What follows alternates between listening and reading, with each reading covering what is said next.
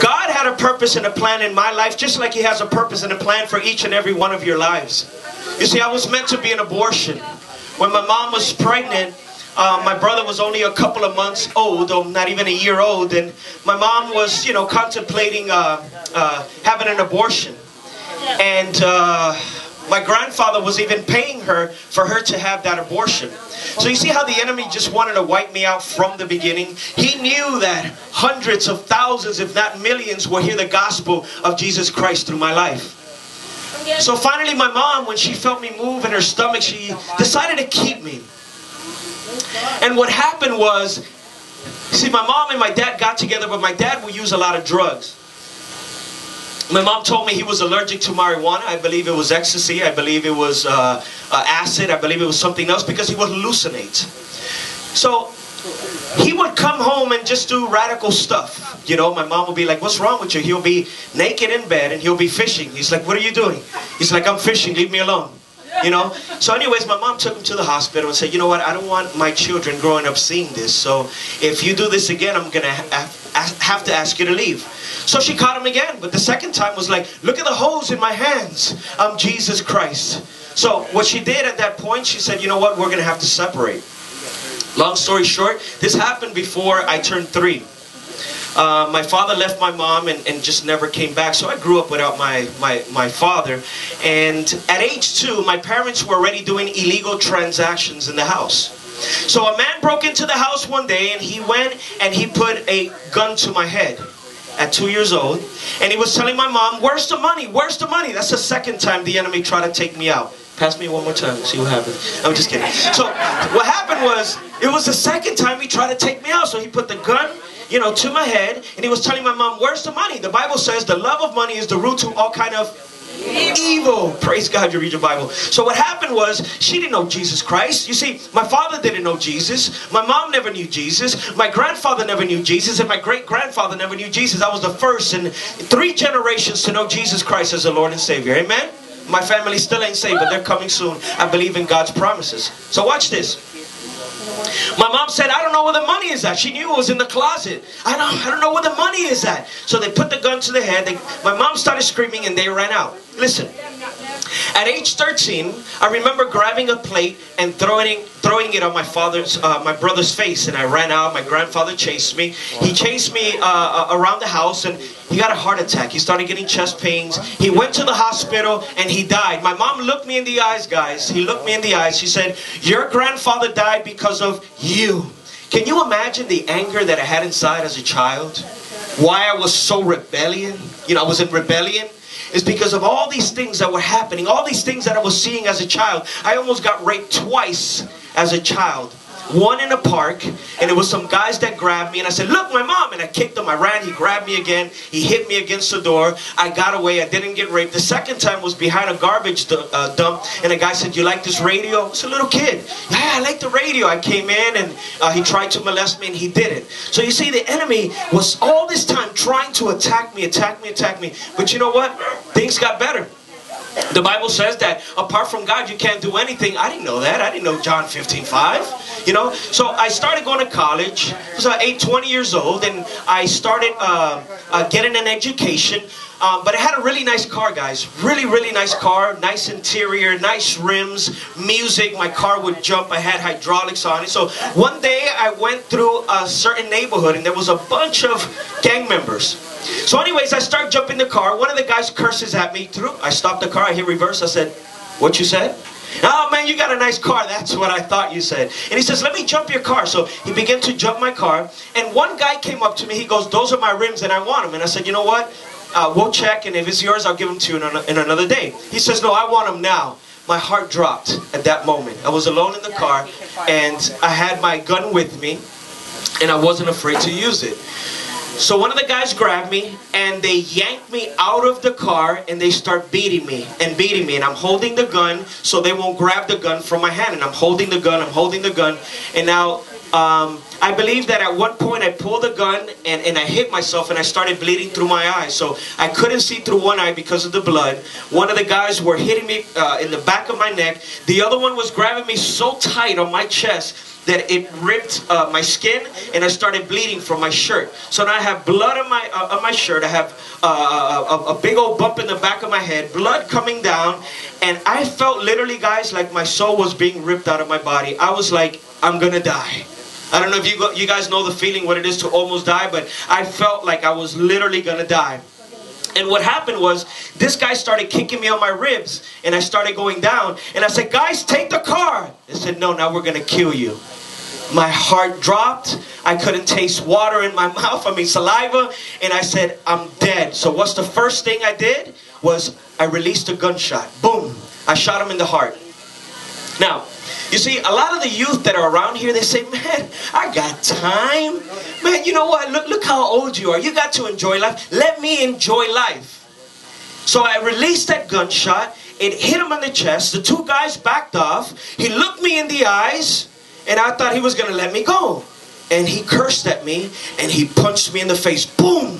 So he grabbed me again, and he tried to reach for the gun. I shot him the second time. His body jumped up. He looked at his chest, and he cursed again, and he punched me again. I shot him the third time, and the fourth time is finally when I punched him. He went back. He got on one knee. He looked at me. I looked at the other guy. He went to go reach for his gun. I went to shoot the other guy in the head. He turned around. Long story short, I got in my car and I left. So now, this is the amazing thing, guys, is that 10 years went by. I gave my life to Christ. This happened when I was 20 years old. I gave my life to Christ when I was 24, and it was over a bet. When that happened, guys, I had a murdering spirit over me. I didn't care about people. Nobody could speak to me about Jesus. How can you talk to me about Jesus? And I was meant to be an abortion. A gun was placed in my head. They blamed my grandfather's death on me. And now I killed somebody. What type of God will create someone like that? God ain't real. It was a bet. And over a bet I went and I listened to the gospel of Jesus Christ. But I'm going to tell you something that shocked me. After I gave my heart to Jesus Christ, and I started serving Him immediately, I had a contract over my life for $500,000. That guy was a drug dealer. His parents had a lot of money. So I had to carry 2 guns on me, and people were constantly trying to kill me in the street. So I gave my heart to Jesus Christ, but check this out. 10 years went by, and the Lord said, I want you to go back to the neighborhood where I took you out of. I said, Lord, they're going to kill me. He said, is this about you or about me? Have you not died to yourself, been risen with me, and now living for me? I'm like, that sounds good, Lord, but they're going to kill my family. I got 3 kids. He says, go. So I went back. I said, Lord, I need a confirmation.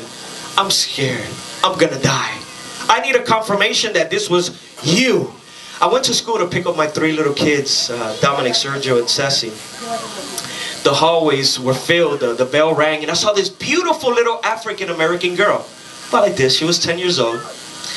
And as my eyes locked on her, I walked towards her, and her mom shows up, and I said, she feels like my daughter. She's so beautiful. She looks at me, and she starts going like this, and shaking her head, and I'm like, oh, she caught the Holy Ghost, you know? And then she looks at me, and she said, are you Sergio? So, you know, a lot of things started running through my mind. She probably knows me as a pastor, as a rapper. She probably saw me on television, TBN, so on and so forth. And I said, yeah, why? She goes, did you kill someone 10 years ago? Okay, my heart sunk again. My life was ripped out of me. The hallways got quiet. My kids, you know, I mean, I can't explain it, guys. I felt like I was just going to die again. And so it ran through my mind. I said, is it a family member?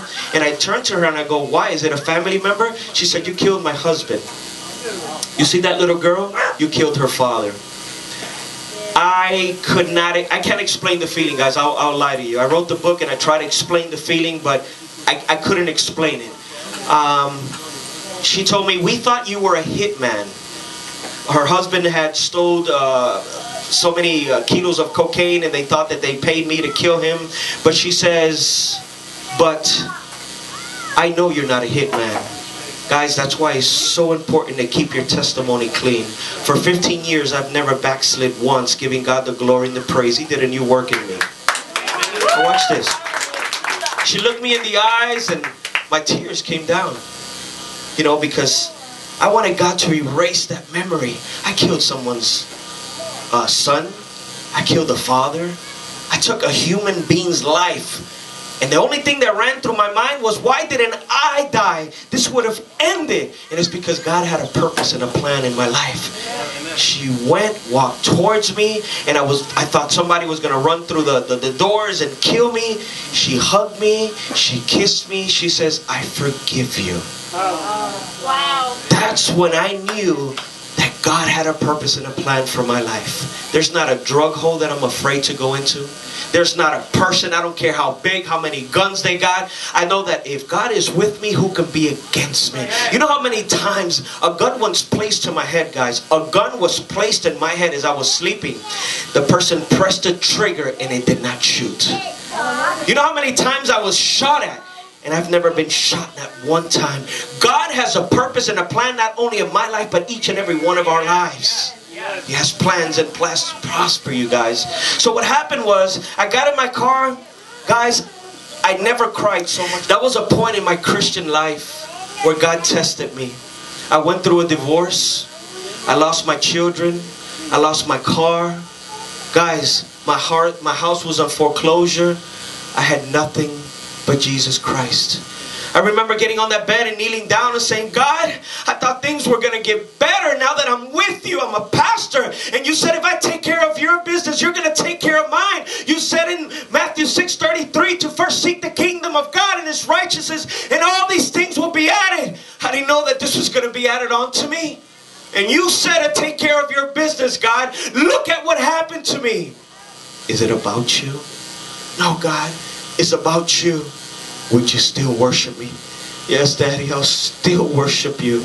And I began to worship God. That day I cried so much. My stomach was hurting. And you know, but God had a purpose and a plan for my life. He had plans to prosper me. I thought it was over when it was in the world and I came to Christ. I was in a little Baptist church and they said, that's it, you're free. I was like, hallelujah, it's over. My problems are over. And that's when my problems started. I had to go against the current, guys. My mom was still drinking and smoking. My stepdad was still drinking. My friends were still using drugs and going to clubs and having sex out of wedlock. And Jesus had a purpose in my life. He was seeking for holiness and righteousness in my life. He was purifying me. There were things that I used to do that I could no longer do. Because the Bible says that my body is the temple of the Holy Spirit. I will be around my friends and they'll go, oh, look at the little Christian. Oh, that's right, you're right. You're the holy guy. My parents will make fun out of me. Jesus says, I didn't come to bring peace on earth, but I came to bring a sword. That took place in my life. I knew that I was sealed by the Holy Spirit. I knew who I was, but I was now dead to myself and alive in Christ. And I went through every trial and tribulation that you can think of. Not one family member was saved. None of my friends were saved. I was alone. But God had a purpose in my life, guys.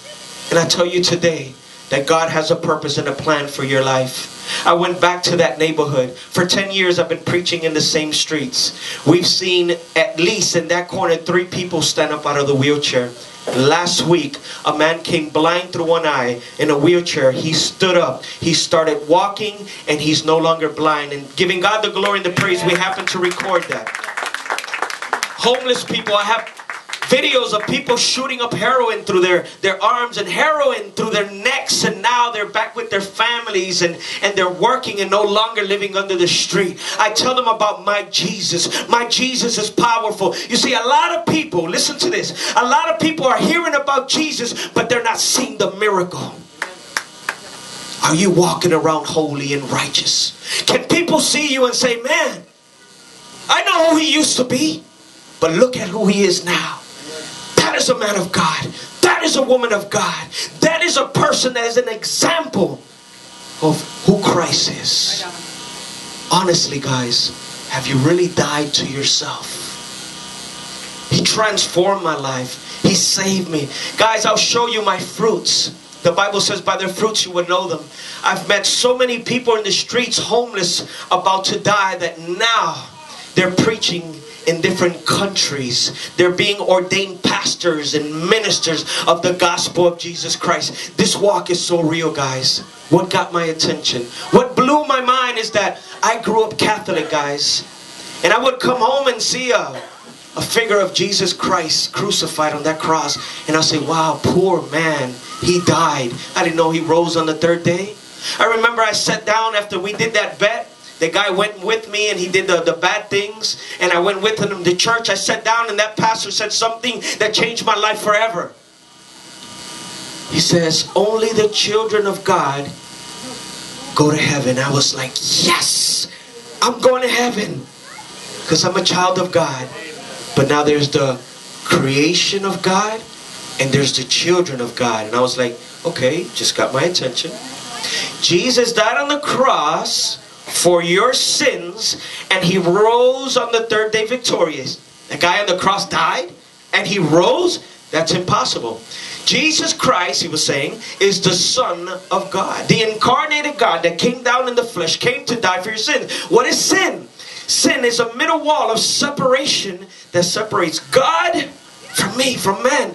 And I was like, how do you knock that wall down? I want to knock that wall down. I want to come from being his creation. We were made in God's image. That's his attributes. Not that we look like him. We were made in his image, and now you want to become a son or a daughter of God. Guess what? That middle wall of separation has to come down. How does it come down?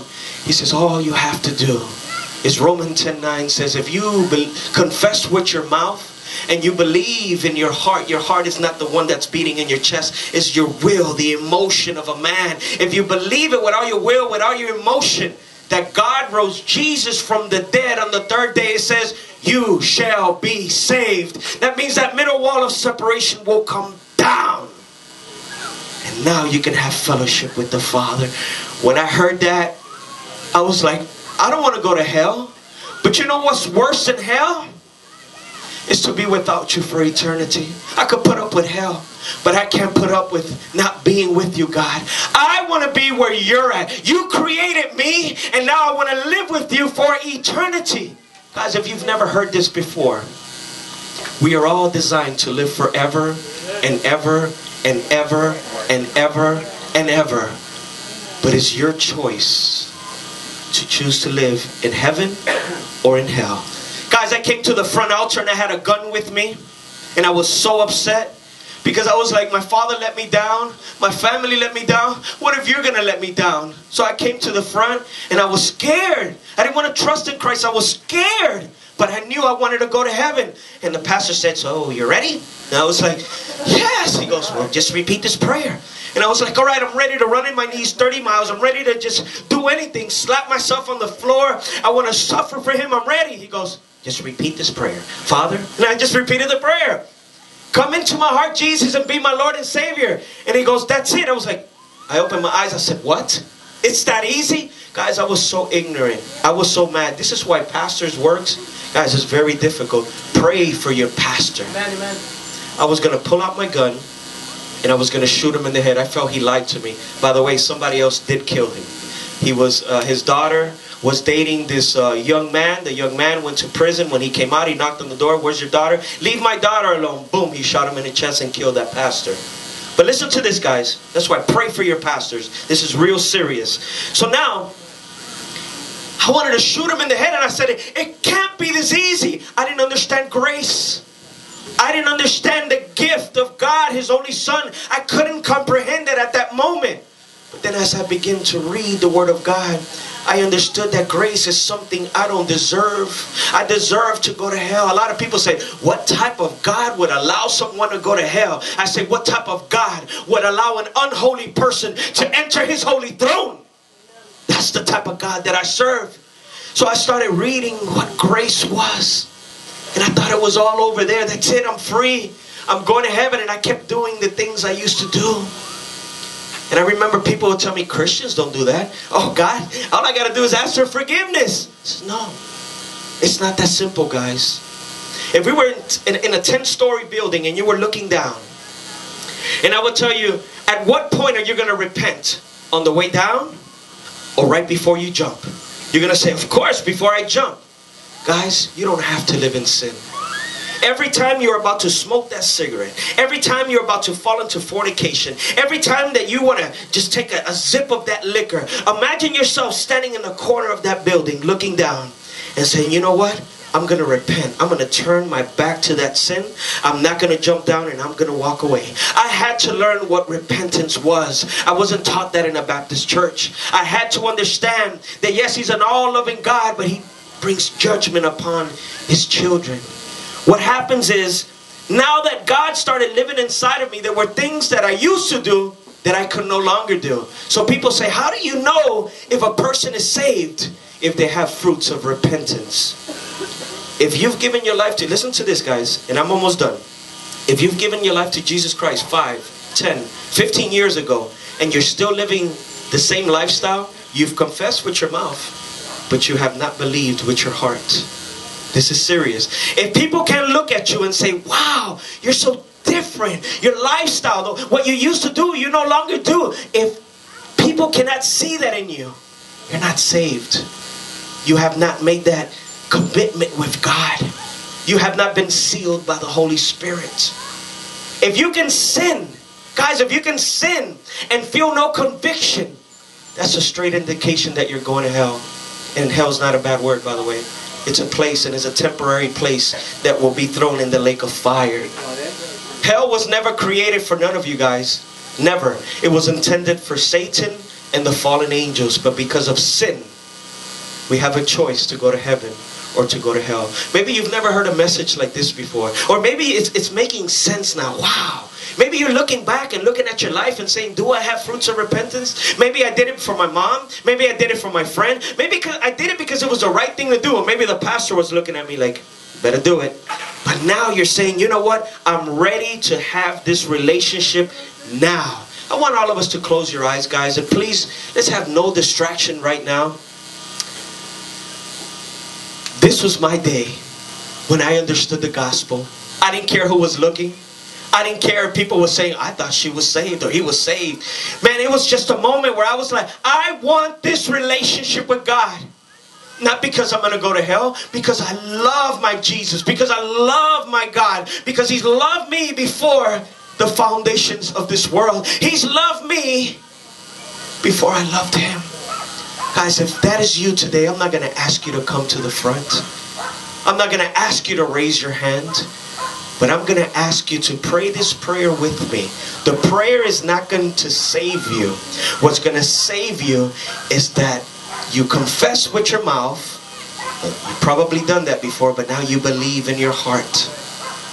And God rose Jesus from the dead. So you don't even have to say this out loud so nobody can hear you. I want you to keep this personal today. And I want you to repeat this prayer with me. Heavenly Father, I come before you in the name of Jesus. Today, I understand your gospel, your good news. I believe that your son Jesus died on the cross for me, and he rose on the third day victoriously. Today, I open my heart and ask that you may come in and be my Lord and Savior.